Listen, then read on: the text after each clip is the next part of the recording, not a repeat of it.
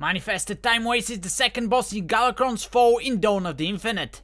The boss divides the battlefield in 4 quadrants, 2 dark ones and 2 lighter ones.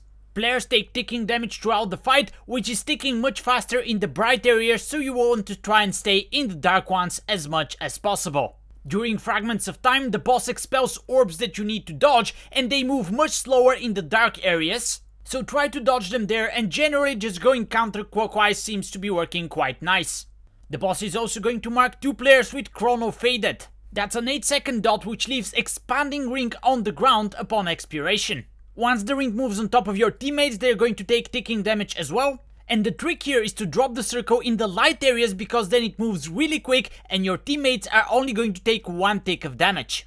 However, if you drop it in the dark area, it moves very slow, so your teammates are going to take several ticks of damage while the ring is passing through them. The Chrono Faded debuff can be dispelled by your healer, but make sure again that you are in the light area if that's about to happen. Rinse and repeat and keep dodging the orbs until the boss is dead.